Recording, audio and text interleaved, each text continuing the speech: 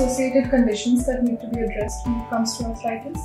When we are dealing with a patient with arthritis, especially young patients, we have to exclude certain conditions that can manifest as arthritis.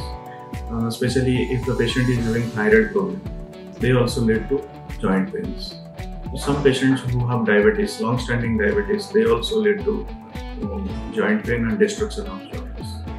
Patients might be having some connective tissue disorders, they also lead to joint pain and swelling and pain, restriction of movements of joints. So these are the conditions we need to exclude when we are dealing with a patient with arthritis.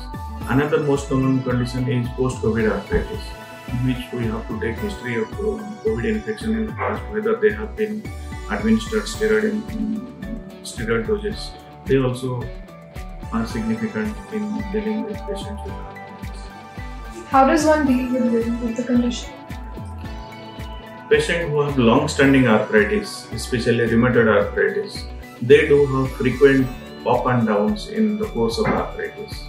Suddenly they will have severe pain, swelling and restriction of some joints.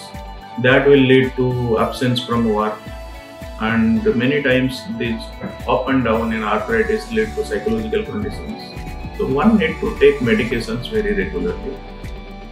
Second thing, if patient faces some issues with their medication, side effects, long-term medications that lead to side effects also. So they have to be in regular touch with their physician to modify or regulate the medications. Another thing is that arthritis also leads to restriction of joint movements. That leads to muscle weakness. So every patient who are having long-standing arthritis, they have to do regular exercises. They have to take a balanced diet.